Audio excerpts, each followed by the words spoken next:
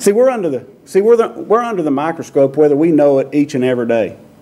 You know, how our light shines and how the world sees us each and every day. And I was out on the job, and this guy that I debate with each and every day, he looked at me and he said, first question he asked me, he says, "Why do you carry that Bible everywhere you go?" That's what he said to me. So that's one question I'm going to touch base on tonight. The second question he asked me, he said, "Why does that Bible mean so much to you?" That's the second question he asked me. And the third question he asked me, he said, "See that Bible you're carrying there?" He said, "That thing's over 2,000 years old. There is no way that thing pertains to the way we're living now." So I'm gonna try my best to answer those three questions. I'm gonna preach the sermon to you all tonight. Plus, what I've studied out and everything to him, I'm gonna take to him. So I hope you all enjoy it tonight. I know this is extra time and everything like this. So the first question he asked me when he asked me that, he said, "Why do you carry this Bible everywhere you go?" I picked up my Bible. I looked at him. I said, your word is a lamp for my feet and a light to my path." That's what come to my mind. Let's pray. Heavenly Father, I'm just so thankful. Thankful to be here tonight among the assembly. So thankful that we have another opportunity to study out your word and just think about it, because it is your word that guides our life each and every day. It's the word that you left, and even though it was wrote over 2,000 years ago through many authors, over 40 of them, Lord, they're still as strong as they was the day they was put on paper and distributed out to all of us through the Holy Spirit. And I'm thankful for that, Lord. And Lord, as I pray to you tonight, I pray that just give me the courage to speak boldly and stand strong in your word, that everything that I studied out may touch someone's heart here tonight. Because that's the example we should be living, to guide the lost, proclaim the good news, and see that someone comes to Christ through it. So thankful for your Son Jesus and the hope that we have through him. So thankful that he went to the cross for me, for my sins. It's in his name that we pray all these things. Amen. See, that's what I come back with him before I gave him the answer. I said, your word is a lamp for my feet and a light to my path. Question one is that he asked me, he said, "Why do you carry that Bible wherever you go?" See, us as Christians, it's our sword. We read it in Ephesians 6, where Paul talks about the full armor of God. See, in Ephesians 6:17, it helps us defend ourselves. So we put on all of the armor of God each time we go out. It also, in 1 Peter 3:15, we should always be prepared to give an answer to everyone who asks you to give the reason for the hope you have. See, that's why we carry this Bible around. There's going to be times in our life that we're going to be asked to give an answer for the hope we have in. That's Jesus Christ. That's simple. But as that verse goes on, we need to do it with gentleness and respect. We need to speak the word in truth and love. That's why I carry my Bible around with me, to give an answer for the hope that I have in Jesus Christ.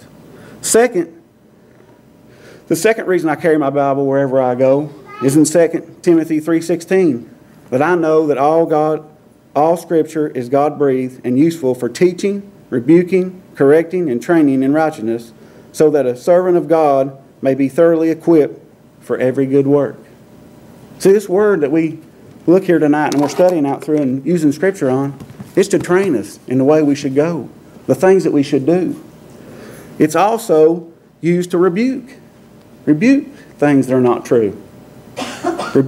Correct people when they're falsely speaking, not using God's word. See, if we don't have this thing with us, we can't do that. I mean, we all don't have the memory that Aaron has. I mean, that's a God-given talent. And he uses it well. Also, the reason I carry my Bible everywhere I go is in 2 Timothy 2:15. Is to do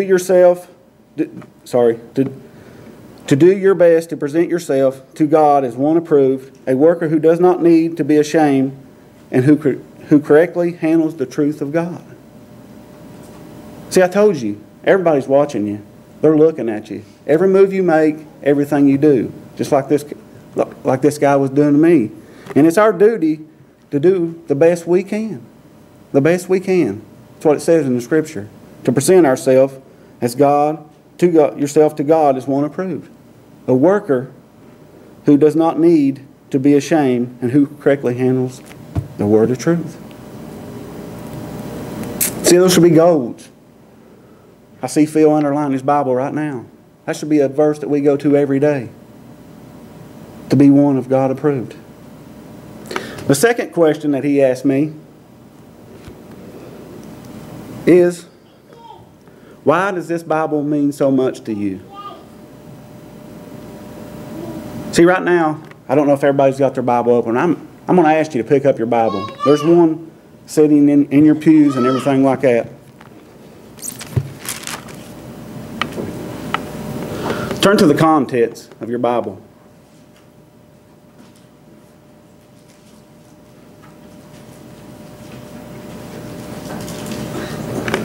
As we can see, there's 66 books there. And through the Old Testament and through the New Testament. If the world picked up this book and read it like him, it would seem dysfunctional. But we know as Christians, this Bible's not dysfunctional.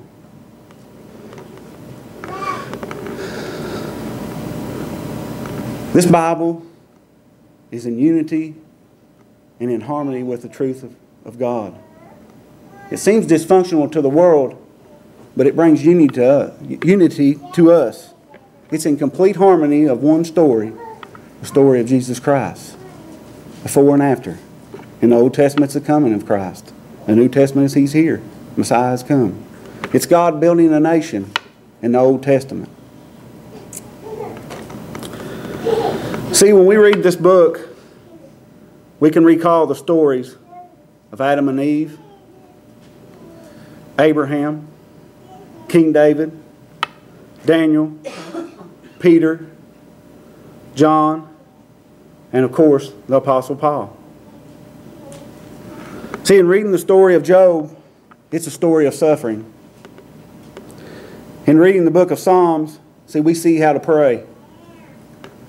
See, in reading the book of Proverbs, it shows us how to live. See, in reading the book of Ecclesiastes, it shows us how to enjoy life. See, in reading the four Gospels, Matthew, Mark, Luke, and John, it's a story of our Savior, Jesus Christ. His walk here on the earth. It's in John 1:14, the Word become flesh and made His dwelling among us. See, we also read in the four Gospels the death, the burial, and the resurrection of our Savior. It's our hope. It's what gives us meaning in our life. See, it's in Acts 2, on the day of Pentecost, the church is established, and Peter preaches the first sermon. So that's what the Bible means to me. Uh-oh. Computers.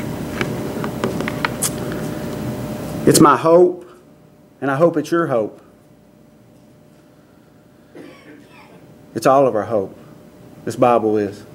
That's what it should mean to you. See, it's our lamp that we carry, and it's also the light that guides our path.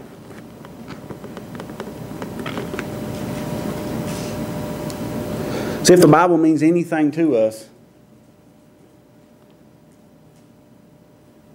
we should read it, we should apply it, and we should live it out. Question 3 that was asked says, this book is so old, how can I apply it to today's times? See, we can.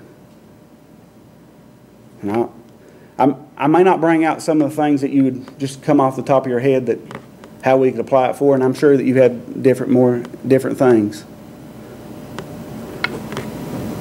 But this Bible to me, how I would apply it today's time is, see, the book of Job shows us, I said earlier, it shows us how to suffer. See, and let me get back to where I'm at.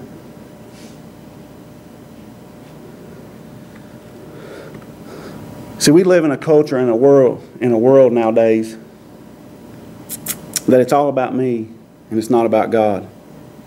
See, it's a fairy tale life. See, everybody thinks everything's good and perfect. Everything ain't a plate of gold. See, Job was a good man.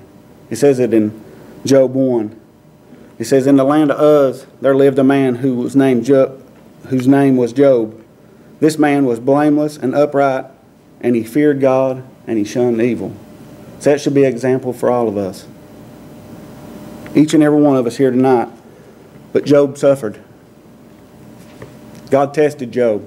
He tested his faith. He told the devil, he said, you can have anything to do, but don't touch Job. Life is about suffering. It's about, when all things are against you, you're doing the right thing. See, we can look at Job's life and see that he had everything.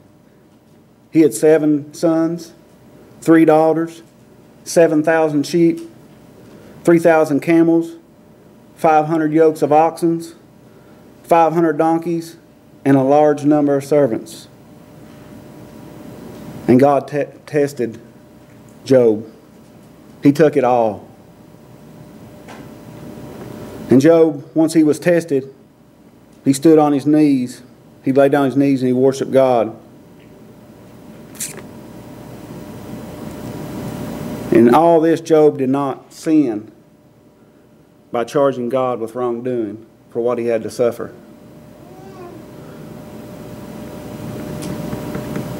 See, Job lived out the plan that God had for him in his suffering.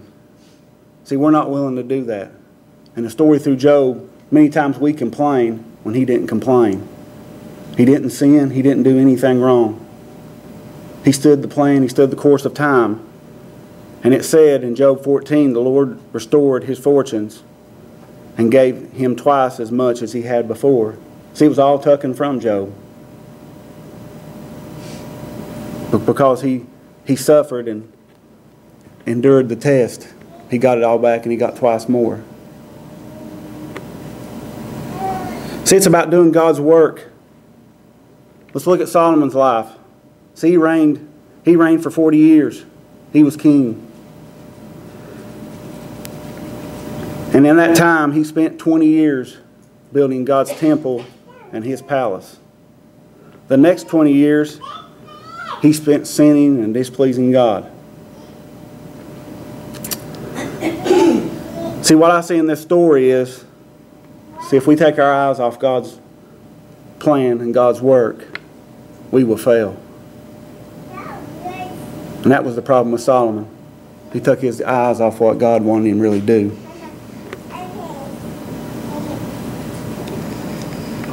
See, I'm sure King David wanted his son Solomon to be just like him. Just like our dads want us to be just like him. Like them. Sorry about that. I'm sure King David wanted Solomon to be a man after God's own heart. Just like it says in 1 Samuel 13:14. See, action and work ethic is the key to life. Doing God's work, having the heart and desire. It boils down to what kind of heart we have to do His plan and live it out. See, even the people in the book of Acts, in Acts 2, they devoted themselves to the apostles' teaching and fellowship and to the breaking of bread and prayer.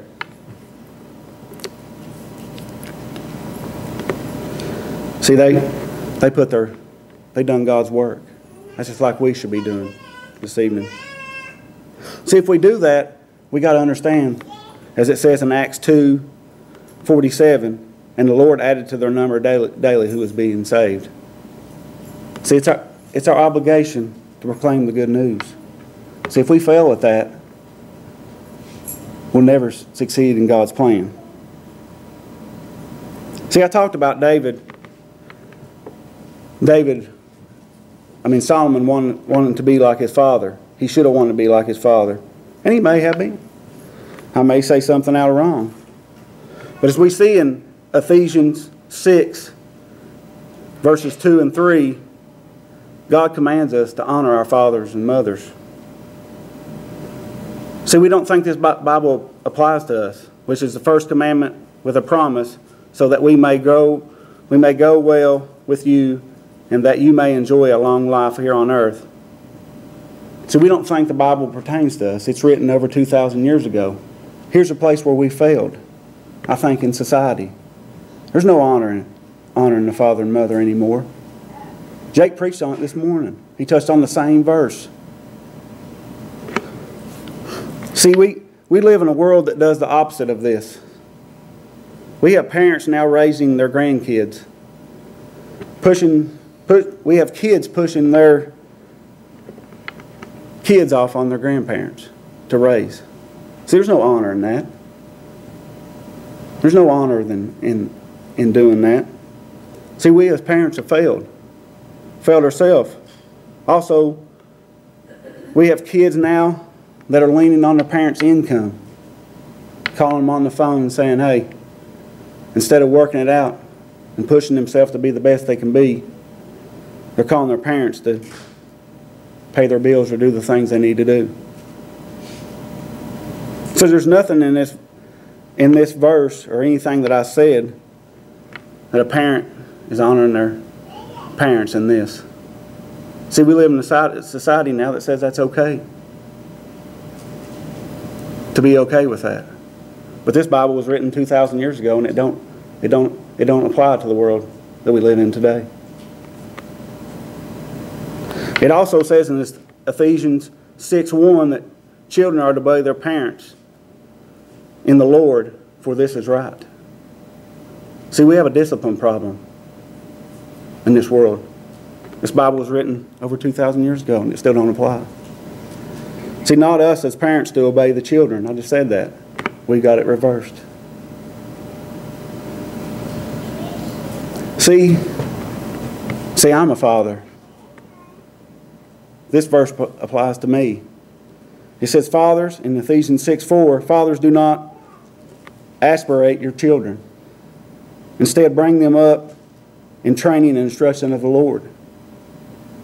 Do you know what the meaning of aspiration means in that verse? Huh? No. It means, no. I looked it up, so you all might have a different thing than I have. It says, don't let them hang out with the wrong crowd. See, we're all doing that. I'm a parent that does that each and every time. These statistics that I give you right now will blow your mind, what I'm getting ready to say here, about where there's no discipline. Especially in our school system. When you hear this statistic, it'll take heart. You know, from middle school to high school right now, 21% of the kids in America are not going to the bathroom during the day because they're afraid of being bullied. 21% of kids in America nowadays are afraid to go to the bathroom during the day. They will not go to the bathroom because they're scared to do that. This statistic I can't hardly believe. But 40% of girls in middle school and high school right now will have a baby before the age of 19. That's over half the kids in America in school right now, in middle school. 40% of the girls will have a baby before the age of 19. And where do we go wrong? No training. Yeah. From the parents. That's what I'm saying. I just read those verses from Ephesians 6. The divorce rate in America is now at 60% in marriages. So everybody that's getting married, 60% of them will be divorced. I've done this, and I talked about it in my Sunday school class a while back, and somebody asked me, said, check the statistics of Christians. And I did. 38% of Christians that attend regularly on Sundays are getting divorced now. And it's all because it goes back to not honoring the father and mother, not doing the things that we are supposed to do to train our children up right, getting them on the right track. That's why these statistics are so astonishing to me. See, it don't apply to now today's times, according to people. The question I was asked, this book don't apply. It's written over 2,000 years ago. We're not living it out. We're not being that light we're called to be. And I talked about divorce there just earlier. First time divorce, 60%. Among Christians, it's 38%. And the Bible specifically says in Ephesians 6, verses 22 through 24, wives, submit yourself to your own husband as you do to the Lord. For the husband is the head of the wife, as Christ is the head of the church, his body, of which he is the Savior. Now as the church submits to Christ, so the wife should submit to their husband in everything they do. Think about that verses. And I'm not going to get in different things but like that. But I'm asking women here to believe in their husbands. That's submitting in them. Know that he is the leader of the house. Do the things that he asked you to do. Be the person you asked him to do. You know, it's us guys that need confidence. And we're not the confidence people in the world. I know I'm not. Without my wife, I would be nothing. Ephesians 6, verses 25 through 31, it says, husbands, love your wives as Christ loved the church and gave himself up for her to make her holy, cleansing her by the washing of water through the word, and present her to himself as a radiant church, without stain, without wrinkle, any other blemish, but with holiness and blameless. In the same ways, husbands ought to love their wives as they love their own bodies. He who loves his wife loves himself. After all, no one hated their own body, but they feed and care for their body just as Christ does the church. For we are all members of his body. For this reason, a man leaves his father and mother and will be united to his wife, as two become one.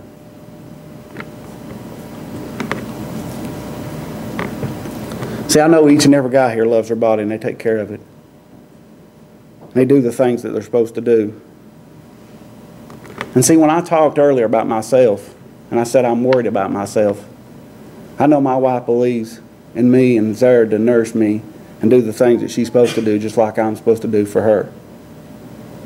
See, when it comes all down to it, when we talk about this love relationship between a husband and a wife, I firmly believe unless your spouse is deceased, there's two people that's going to be there with you in your last moments. And that's God and your wife holding your hand, the ones that have one and the ones that have husbands here. You're going to need her. You're going to need her to lean on. She's going to need you, and you're going to need her to lean on. See, me and Kim, and I'm by no means mean to boast, me and Kim have been married for 16 years. And I'm not boasting. We're still looking for things to do to make our relationship exciting. We're still trying to do these certain things. I think I mentioned it a few weeks ago. We're still trying things. We're still trying to make that love show and stand like it should. See, I'll just give you a hint of one thing, and I may have mentioned it to some of you. Kim done something that I enjoy very well to do that she don't like to do. But because she loves me, she done it. I done something that she loves to do that I don't like. See, we got to step outside of our box if we want to have that perfect relationship. If we want to bring these statistics down. See, I stand before you tonight. You know, I'm a divorced person. I'm in those statistics, you know. That's why I work so hard on my marriage. And that's why I encourage you all to work hard on your marriage. See, in finishing, the message ain't changed. As we give invitation tonight, you know, it's our duty to be the light. Be the light we're called, to give Him the glory. That's what it says in Matthew 5:16. Be the light. Jesus is the light. We're to follow every example that He set. See, if we're going to come to Christ and we're going to lead people to Christ, we're going to have to love one another. We're going to have to set the examples. And we're going to have to do what this Bible says. That's what it is. Proclaim the good news of Jesus Christ, the death, the burial, and the resurrection of our Savior. See, I hope this sermon made sense to you tonight. So this is some things that were on my mind and that I'll have to discuss with this person eventually when we cross paths again. You know, ask yourself those questions. I hope many of you can carry your Bible wherever you go. And I hope this book means just as much to you as it does to me. And I hope that when you're ever called to give an answer for this book, and somebody says, there's no way this thing can pertain to my life and how I should live. See, Christian, this is all we got. This is what God gave us. We should be focusing on it every day. There's no way that you can ever have a relationship with God if you don't invest time in this book right here. You'll never be the Christian you're called to be if you don't invest time in this book. I promise you that.